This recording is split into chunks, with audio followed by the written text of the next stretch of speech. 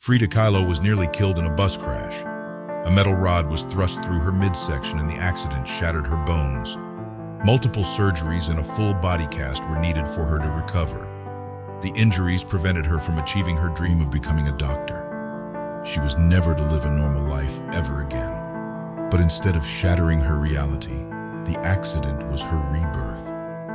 While healing, she found a passion for painting. It was an escape from reality and way to express emotions that could not be conveyed otherwise. Today, her artwork is known for its unique and radical messages about pain, hardship, and resilience. Her paintings continue to inspire many across the world. Her story shows that through resilience, there is nothing we can't overcome. If there is anything to learn from Frida Kahlo, it is this.